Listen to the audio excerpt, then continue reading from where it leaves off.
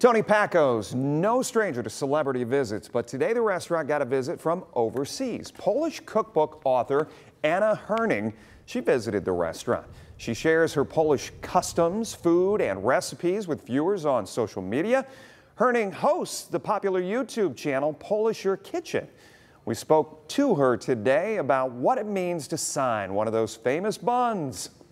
It's so fun to think that this is going to live somewhere and people are going to look at it and think it's like, oh, who's this? Like, what is this Polish Your Kitchen? So this part for me, it's fun. I'm sure a lot of you know this, but actor Burt Reynolds started the tradition back in 1972. He was in town filming a movie when he was asked for his autograph, and he picked up a hot dog bun and he signed it.